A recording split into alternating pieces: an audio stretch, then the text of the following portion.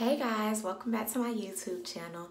I know it's been a hot minute since I've recorded, but I'm back, so stay tuned so you can see how I got this look. So as you can see, my eyebrows are already done and my face is prepped and primed. So now I'm just trying to get rid of these black spots by applying LA Pro Girl concealer and just pretty much blending that in over any parts of my face that isn't even toned or any black spots or scars I may have. And unfortunately, because it is the winter time, my skin is going through some harsh changes. Like, I seriously had to color correct like everything. But, you know, this is pretty easy. You're just pretty much blending it out around any spots that aren't, you know, what your natural skin tone looks like.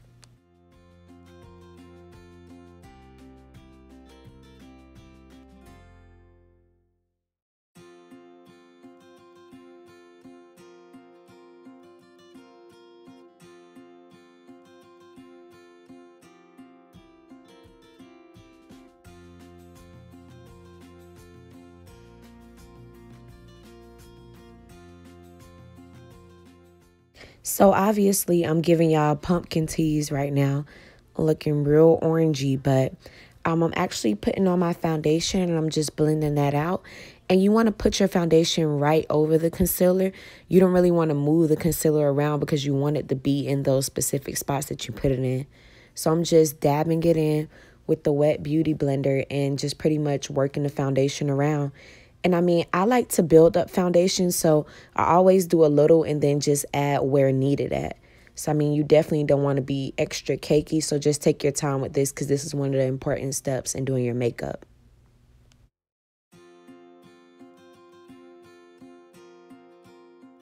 And don't forget to bring the foundation down to your neck just so that all the colors are even toned on your skin.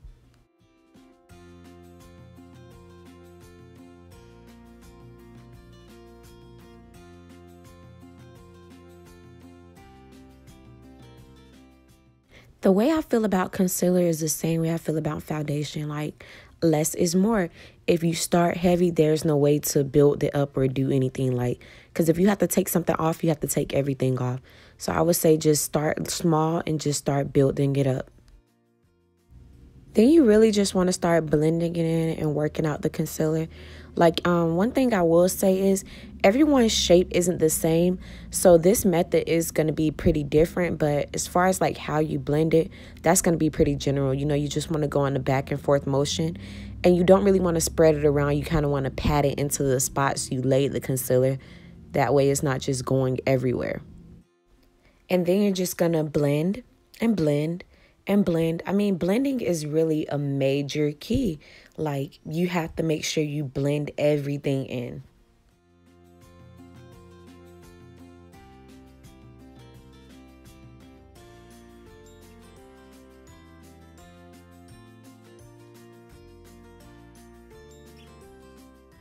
Like, this concealer right here, like, this is really my jam. And like, as you can see, it was trying to give me a hard time because I guess it's time to buy some more. But like, I was not going out. Like, I was like, you know what? The bottle a little empty, but we gonna make do with this because like, I'm real extra. So I prefer the extra highlight like once I do the first one. And as you can see, I already blended everything out. I didn't want you guys to keep watching the same thing over and over. But, you know, you just want to go over any spots that may look like they need a little more attention. There's nothing wrong with blending. Now, at this point, I'm just going to go ahead and set my face. You definitely want to do this at any spots where you may have highlighted or contoured, but I'm going to use the Sacha Buttercup to go ahead and do my highlight. And then later on, I'll use my Anastasia Beverly Hills contour palette to go ahead and set my concealer as well. I mean, and I definitely suggest this method because you don't want your face to be looking all greasy. You want it to be more matte. Well, at least that is my objective.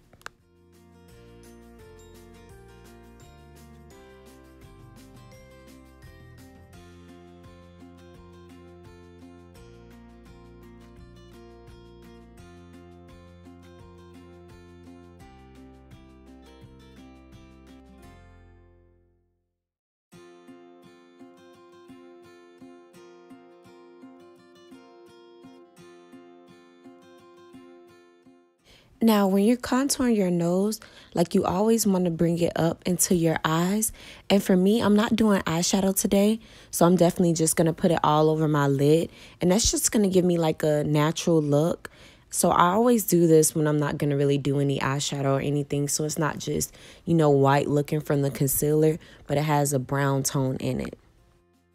And at this point, I'm just contouring my forehead just a little bit, just to take away from how big it is. I mean, one time for the big forehead gang, but you know, this thing is ridiculous. Like, you know, I have to contour it at least a little bit.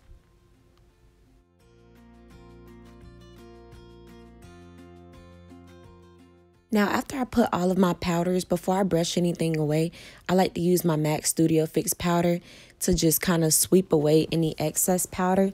And for me, that just gives me a nice brown tone, so I'm not so dusty and not, you know, white looking. I just want everything to be, you know, kind of leveled out a little bit.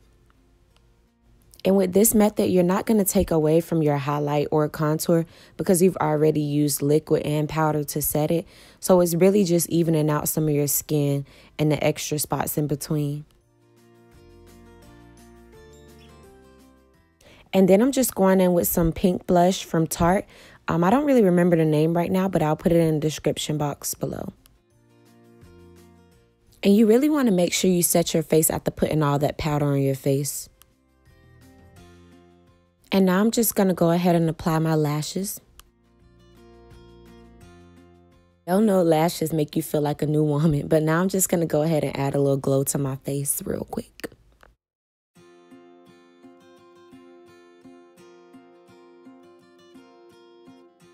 Now I'm just going in with my NYX pencil and I'm just outlining my lips, getting ready to add some lipstick. And I'm pretty much finishing up this look at this point.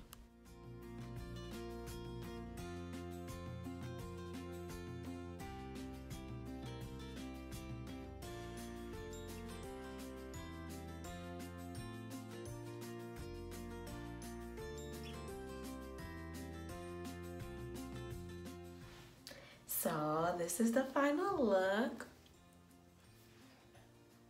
I'm really happy with how everything came out.